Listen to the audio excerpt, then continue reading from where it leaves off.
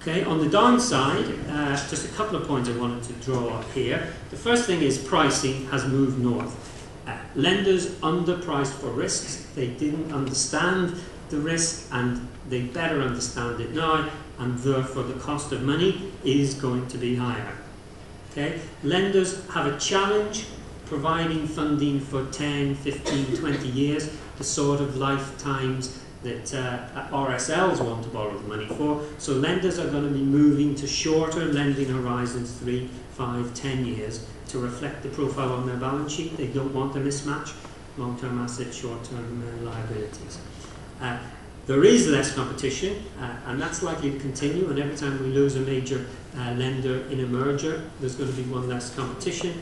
And the RSLs need to understand that although the markets will progressively reopen from here, funding will remain scarce relative to how it's been, and evidence of that is the Bank of England SLS scheme was 4 times oversubscribed. So actually there still is a shortfall of capital, and that is going to make people who want it have to pay up and demonstrate to the lenders that they have a strong covenant in terms of their ability to repay it.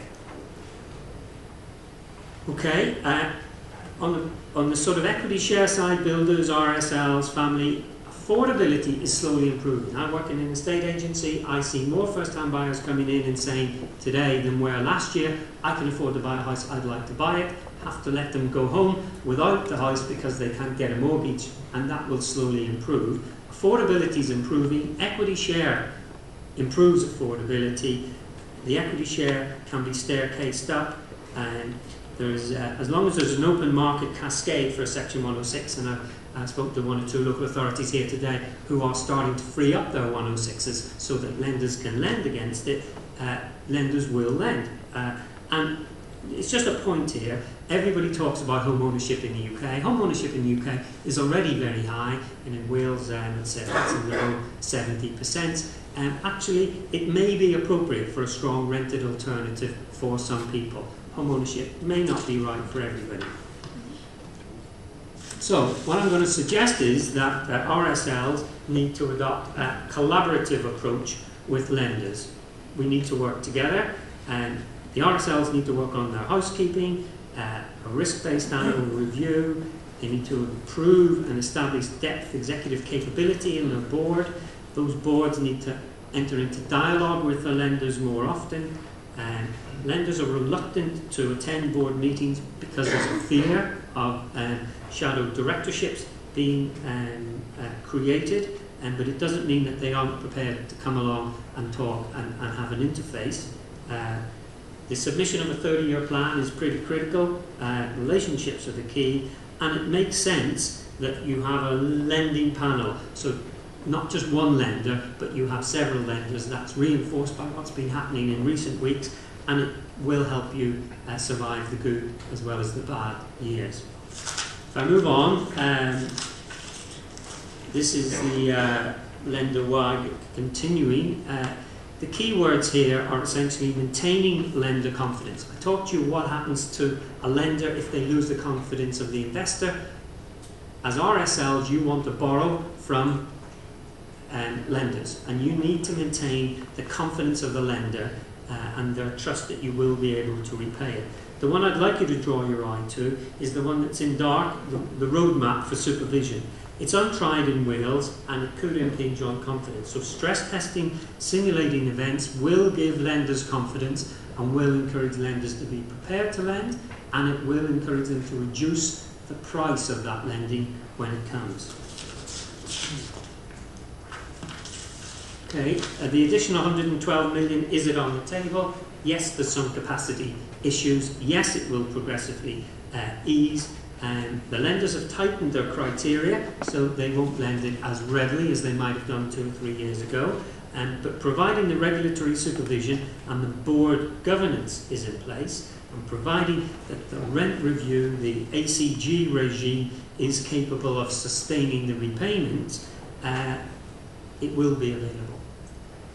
EIB, mentioned earlier, it's a definite runner. and the bond market shouldn't be ruled out. Cymru raised many billions of pounds of funding to enable them to invest in the infrastructure of the water provision in Wales, and it's not inconceivable that those bond markets, which have lost confidence in securitisation, might still be interested in assets that are held by RSLs and local authorities.